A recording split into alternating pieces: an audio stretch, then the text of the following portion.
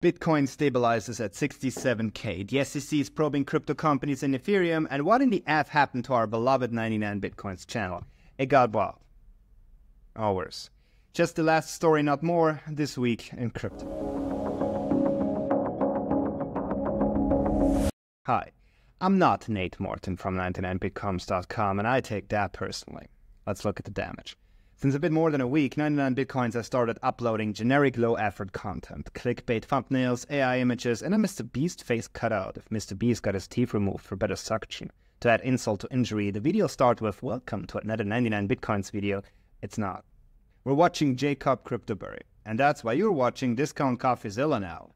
Jacob is yet another crypto shiller. Nothing wrong with the grind, I mean, my channel.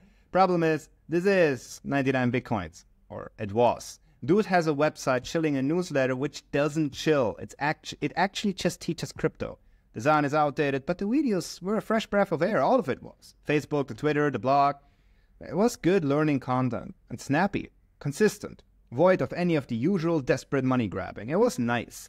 And now we have Jacob. So Jacob sells. The very first line of his video description is a literal meme coin. The second one is another meme coin. Third one is trading signals, and the fourth one is a paywall Discord.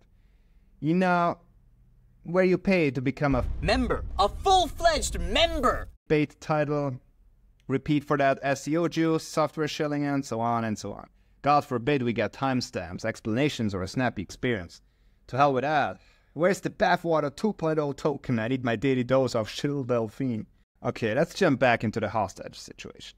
In his newest video, he takes out what feels like 10 hours to say Google Trends to pick up what token is popular as a method. Well, if I knew the name beforehand, I could, but how do we find that out early, Jacob? Well, you don't. Apparently, you go for dead coins, wait for a while, you get it. The strategy is rubbish.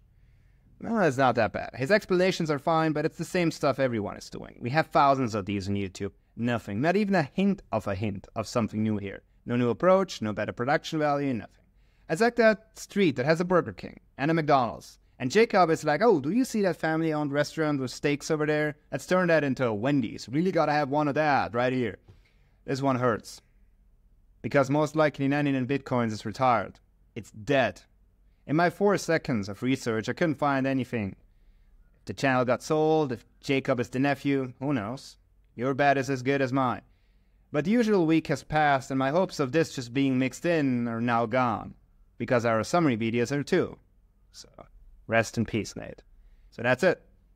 99Bitcoins is now a second channel of this Jacob guy, where he rehashes the videos he already makes for his main channels, alters it so YouTube doesn't punish it as a copy, and the same stuff everyone sells. So yeah, that's it. Rest in peace, Nate.